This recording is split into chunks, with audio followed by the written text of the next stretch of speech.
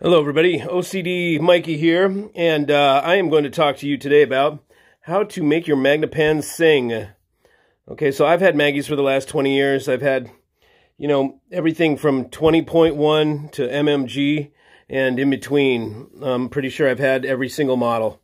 I've tried a bunch of stuff with them. I love the MAGNEPAN, so I take it apart just like everything I love.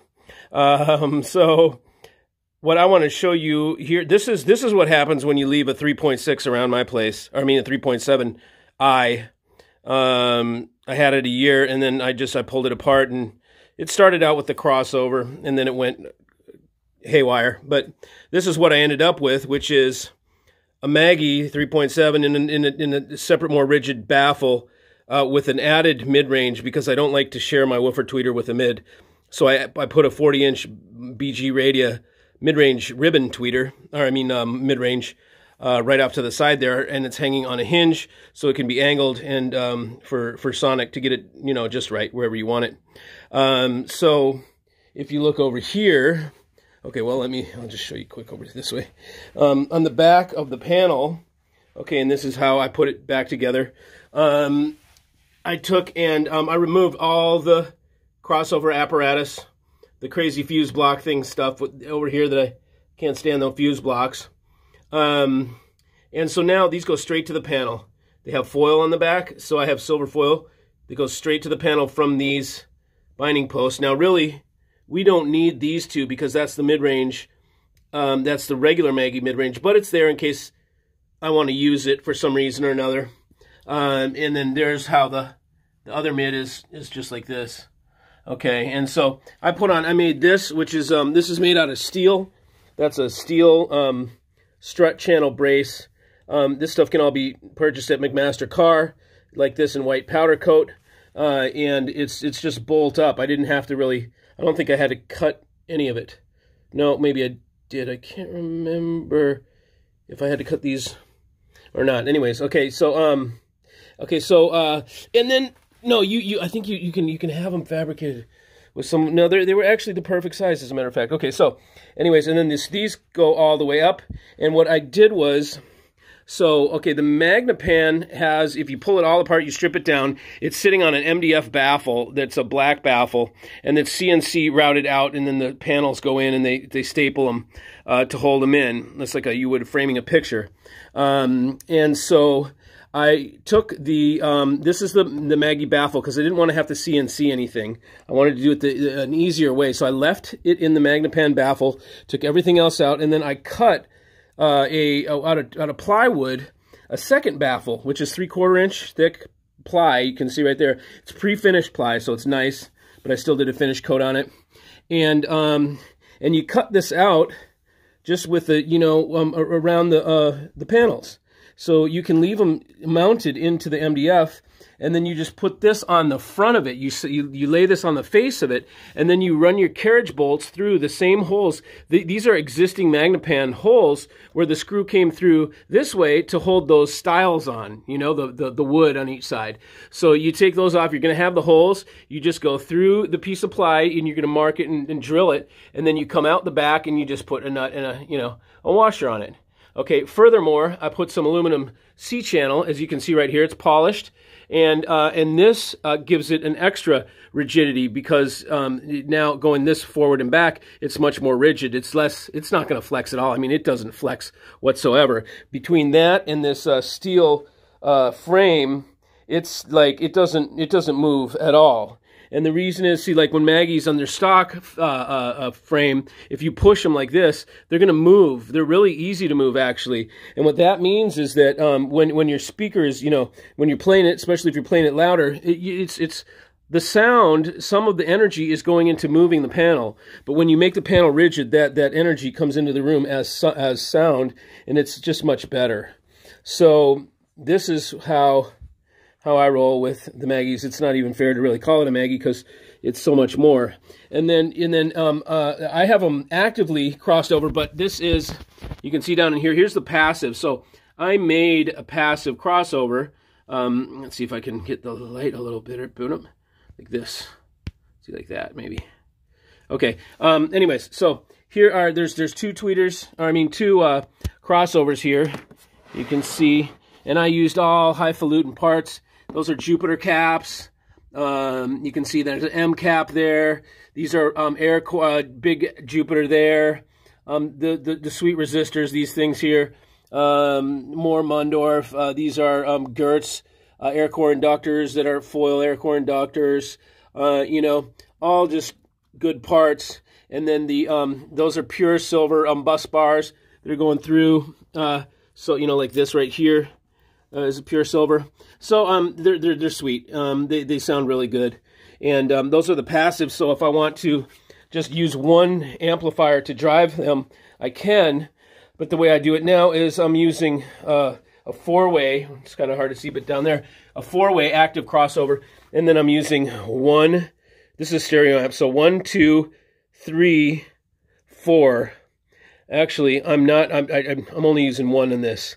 So 1, 2, 3, because now these have 4, which is a plate amp. Okay, I'll have to go into those a little bit later. That's a different story. But so the MAGNEPANs. Okay, I love MAGNEPANs. I would not own a MAGNEPAN in stock form. Period. They sound horrible in stock form. If you're listening to your Maggie and it's stock, 100% stock, you're hearing about maybe 60% of what that thing has to give you. And the reason is because there's a little idiot fuse on back. I call it, for people that are going to be dum-dums and don't know how to handle themselves around hi-fi, and they want to do things like touch their speaker cables together, or, you know, who knows, just whatever you do that is a dummy move. It's to protect your ribbon tweeter, okay? So first of all, the only one that it would even make a difference on, the fuse really to protect, would be the 3.7. Anything below the 3.7 has the quasi-ribbon deal. There's no way you're blowing that membrane, you know, through doing something stupid. I mean, you'd really have to do something stupid. So, and what I'm getting at is, you don't need the damn fuse block that's on the back there, okay? And it looks like it's a square kind of a metal panel that has jumpers, and it has some fuses. In fact, let's go out and step outside, because I'm going to show you over here. I'll go show you what I'm talking about. It is freezing out here, my God. I'm telling you, it must be 30-something. Okay, so we're coming out to the shop. Here's where I do all my crazy stuff. Okay, look, oh, I've got some of these. I don't know if anybody wants these. I've got some timpani. And this is what the fuse block looks like on the timpani. But these are timpani 1Ds. I'm not going to put those, I'm not going to refurb them. So someone can buy them for me for $100. And that's a gimme. I better offer it to my Hi-Fi Tribe first. They'll get first call. If you're a Hi-Fi Tribe member, you get first priority. Okay, so here we are. Whoa, oh. Man, there we go. Had to straighten that out. Okay. Okay, so here is... This is a MAGNEPAN typical. This is from my 3.7s, from those ones that you just saw in here. Okay, so this is what you're going to see on the back of your unit. Okay, and normally you will have, let's see if I can find them here. I don't think I have any readily at hand, but you will find these little horseshoe things that go right there, and I think they're like nickel-plated brass or whatever they are. They're just, you know, some sort of metal. And then there's fuses that go here, tweeter, and one for the mid-range. And then here is, these jumpers are for the purpose of, well, one's for the input, you know, and then the others are to attenuate, or you put a resistor in here to knock down the tweeter or whatever, make it less. In my whole, you know, life of playing with MAGNEPANs, I've never once had to attenuate the tweeter. It's never been too much. If it's too much for you, it's not the tweeter, it's your gear. So you don't need to worry about that with these, but I will tell you a little bit more. So what I do is I take these, which I have made, and these are nice pure silver cylinders, okay, and then I fill them with a vibration damping material that goes inside to keep them from vibrating, and then you get a kit that has these that are filled and you just put them, you click them right into here, just like, whoop, see, not just like that, just like this. Okay, like, okay.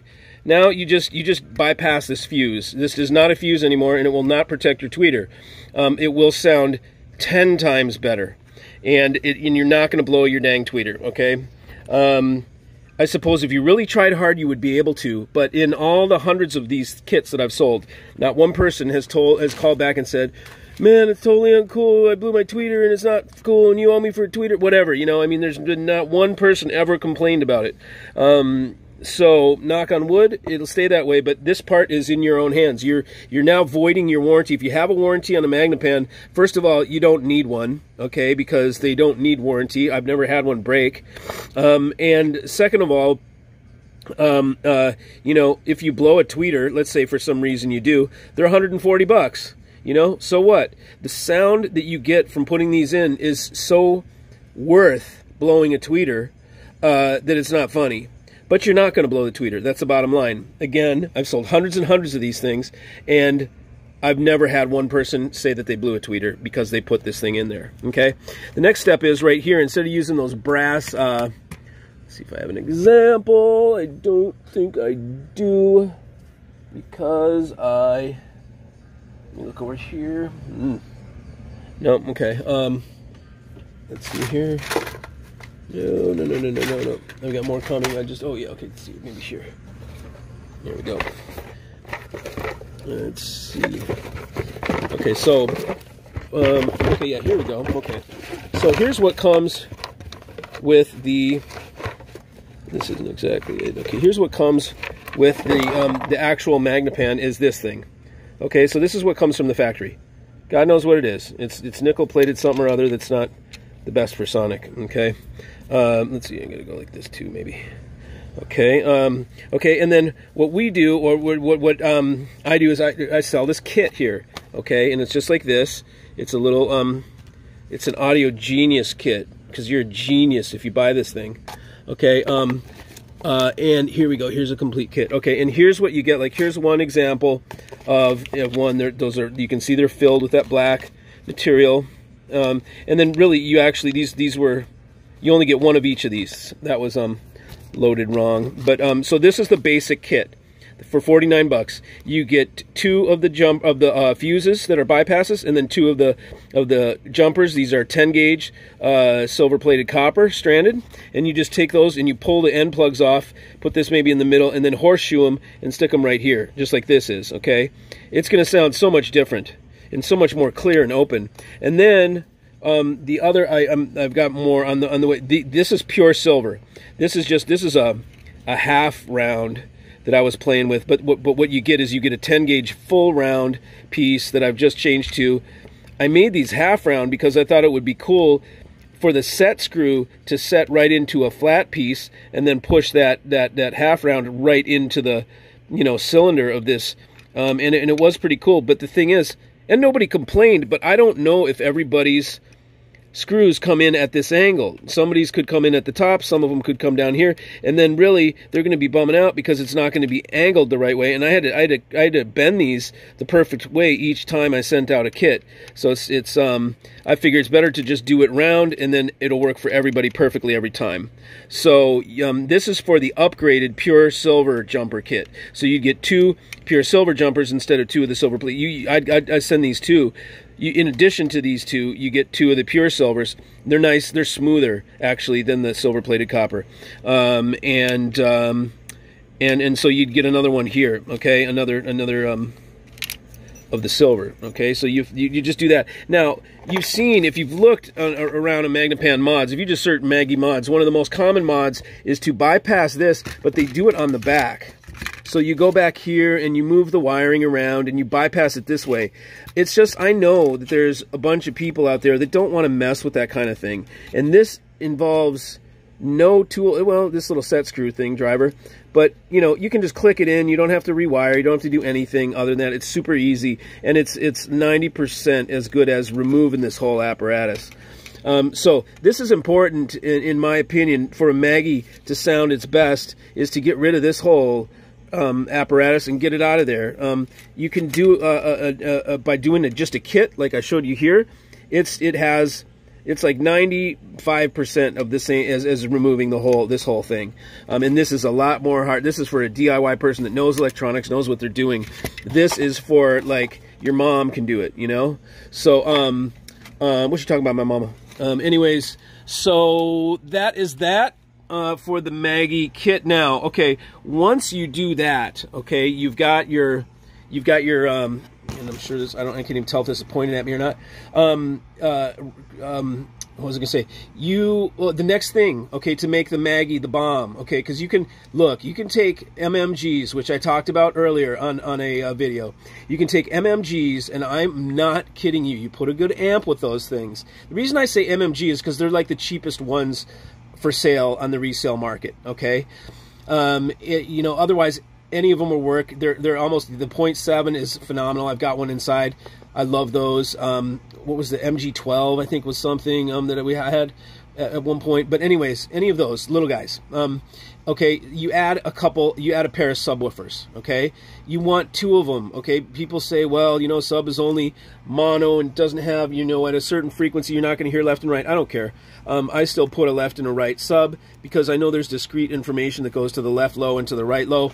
And so, you know, it's not home theater here. We're talking about music. So you can get yourself, now, if you're at the MMG level, you know, you don't want to spend much, just go find some some active subs that you can get that are like, they could be home theater subs, right? They could be just the kind that has a plate amp on there. You could get like little 8-inch guys that are used, that are maybe like NHT, or they're, little subwoofer, but was Bob Carver true subwoofer. I don't know which ones sell at $200 each or something like that. But trust me, you can find subwoofers that are active, that are out there, that are for like $100 to $200 a piece. So get yourself a pair of those.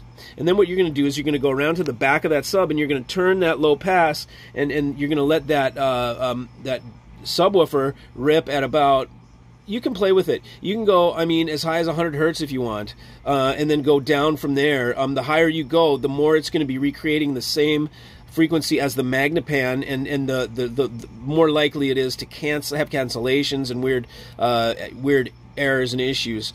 So you kind of want to, whatever you do in the sub, you really don't want it to happen in the Maggie. And that's the next step up. But the first step, the easiest way to do the subs is just get a couple easy plate amp subs, plug them into the wall, and then you're going to have to now have a way of getting a dual output out of your preamp. So a lot of preamps have dual outputs.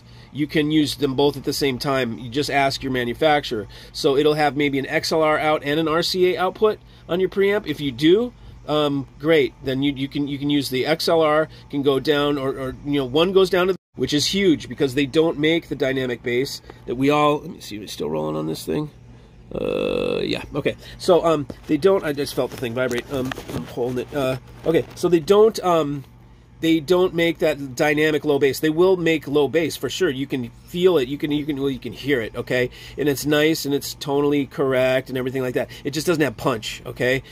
So we want to give it some punch so we can turn it up. Now, really, to do this the right way, you want to, like I said earlier, you want to make sure that the panel does not do any of those low frequencies, because it's a small panel first off, and to try and make it recreate low frequency, you're really asking it to do a lot, and it's taking up a lot of the resource to make that thing work at low frequency. So if you take the job away from the panel of doing low frequency and you high pass the panel, the Maggie panel, in addition to low passing the sub, you also high pass your Maggie panel, you're going to remove that low bass from the panel. And man, wait till you hear those mids when you do that. It's going to like light those mids up, and you leave the bass to the sub, and your mids are going to be so much clearer all of a sudden. You're going to be like, oh, wow, check that out. And your subs are going to be booting the low stuff. And then at that point, you can do the same thing. You can go from, 100 down. I crossed the ones that you saw in there, they're crossed over at 48 hertz. Okay, with a high steep crossover. Okay, because I don't want any of the bass coming up into the panels. When I make my line, I want it to be a tight line. on the low frequency. So I use a 24 dB per octave slope, a Linkwitz Riley on my lows, on my do I use it both ways? It definitely on the high pass I do, and on my low pass, yeah, I think they're both the same. They're both 24, and then you just vary it a little bit in terms of where you want your point to be crossed over. Now, in order to do that I just explained, you're going to need an active crossover. Okay, so that is a little box that plugs into the wall, and it has electricity, you know, because it's active, and it will be a low pass. It'll be a two-way crossover, so it'll have an input, and then you'll have two outputs of it, and it's going to be, you know, high and low.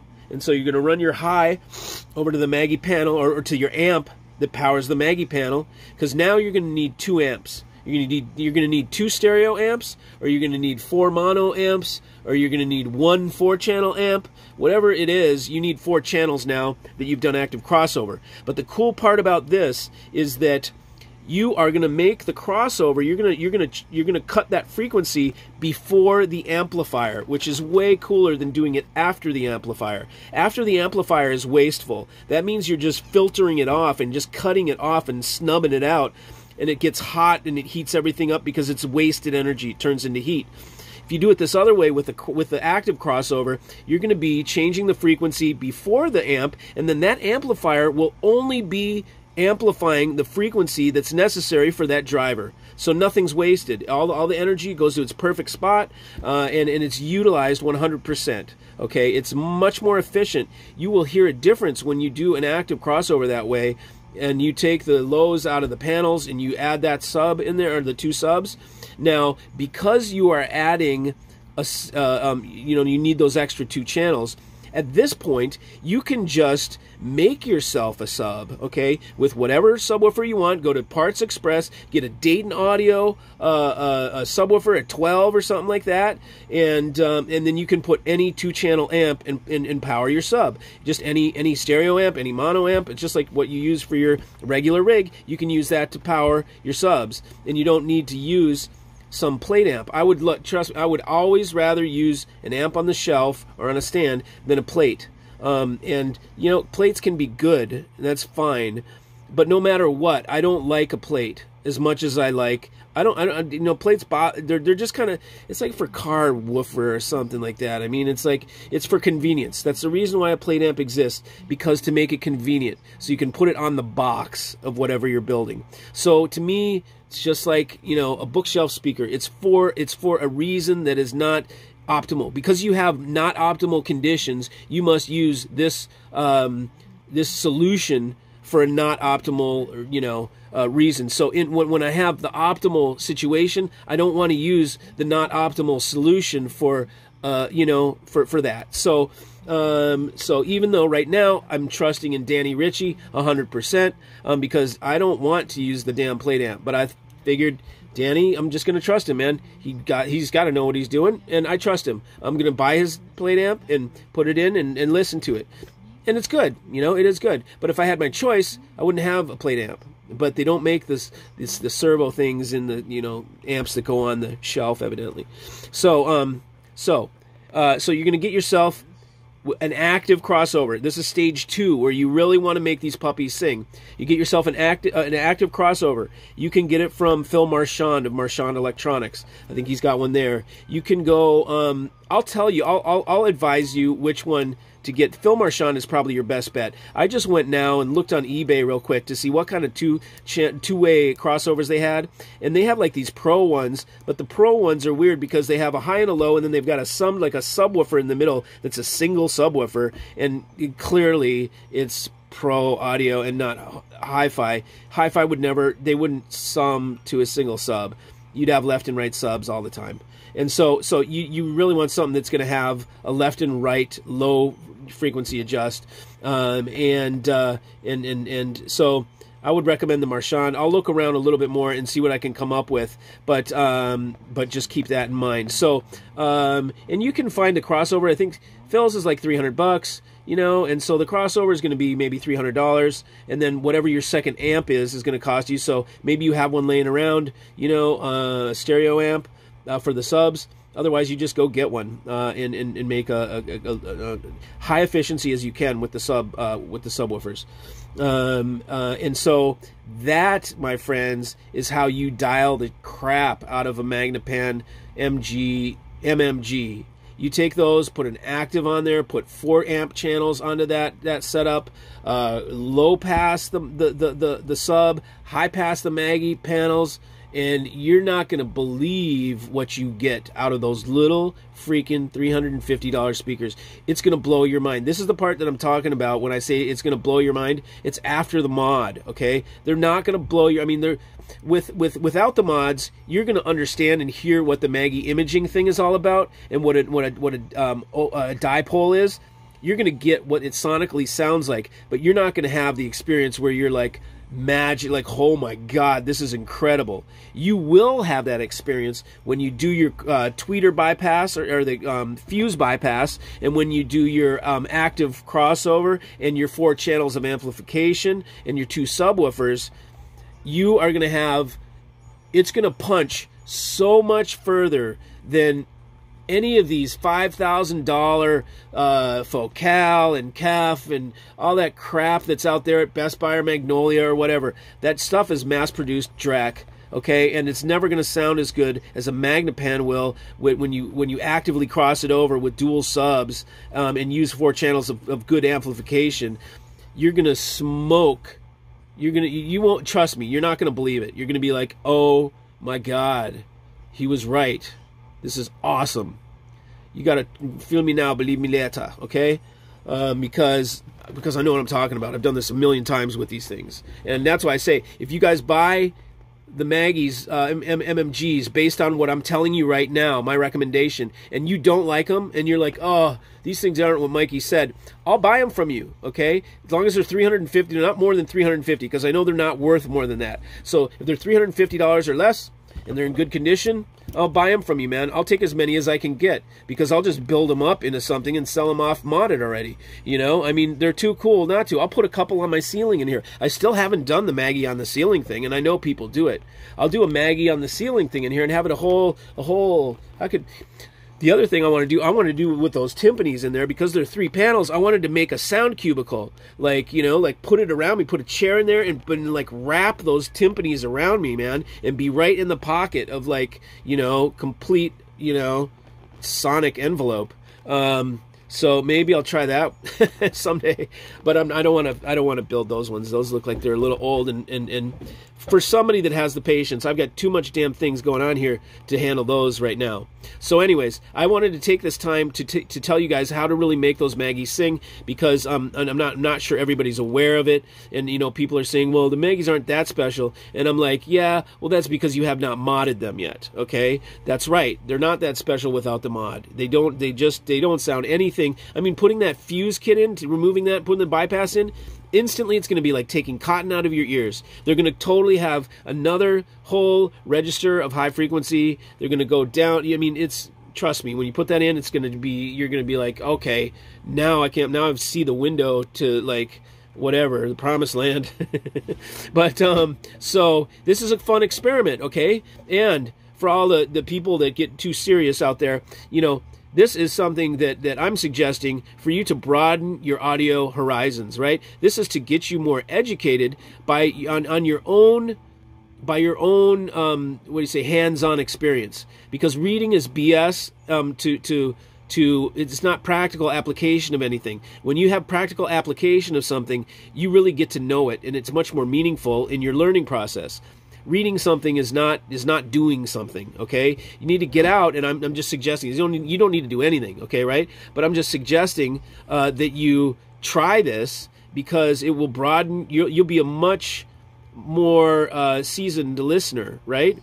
A lot of you just, well, you don't know where to begin, and I don't blame you, man. It's like, where do you get the information? Nobody wants to teach you. They just want to pretend that they're the keepers of all the information and sell you stuff, and then they're never going to give you the information. You just buy from them, and that's how it's, and well, you know, I'm not going to do that. I'll give you the choice. I'll show you how to build it yourself. You can buy it from me if you want to, but you don't have to, you know?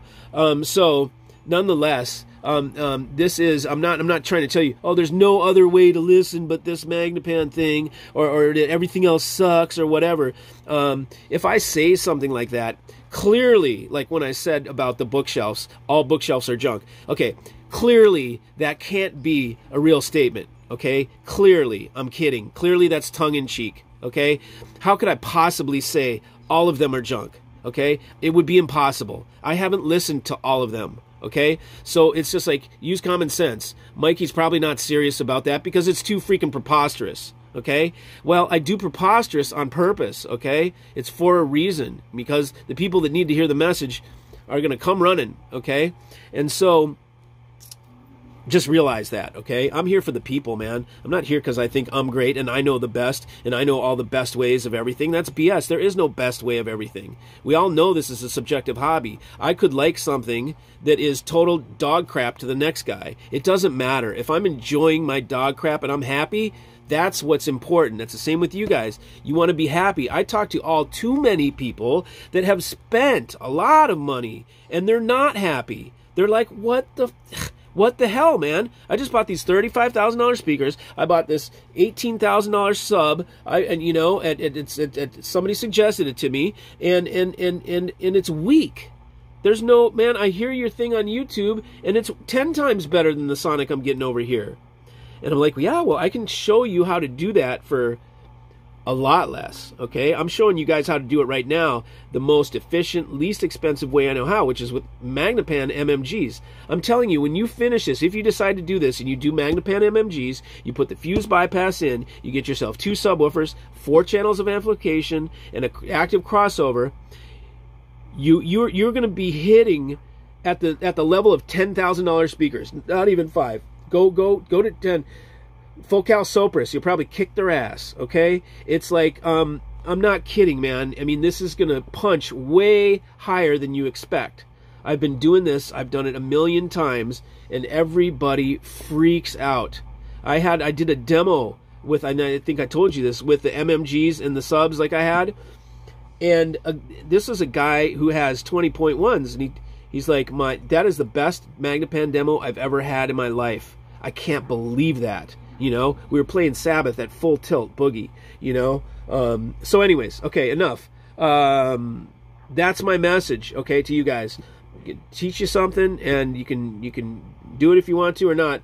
But I'm telling you, if you go along for the ride, if all you've had is little bookshelf speakers, and you just had kind of dum-dum stuff so far, and nothing really that's the real deal, this is going to be your first taste of the real deal. These Maggies, the way I told you to do it, this is your first taste of the real hi-fi, okay? Because there's real hi-fi, and then there's the BS fluff hi-fi, okay?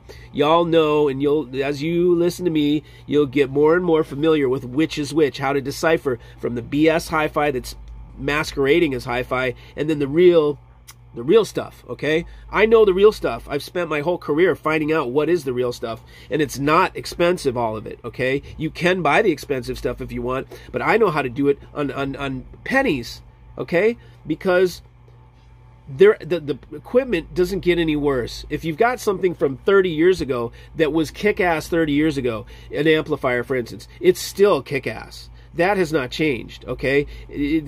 There has been not much that's changed in amplifier technology. In fact, if it's a Class A or a Class A, if it's a Class A, it's definitely not different than the ones from back then. The only things that are new and different are the Class Ds.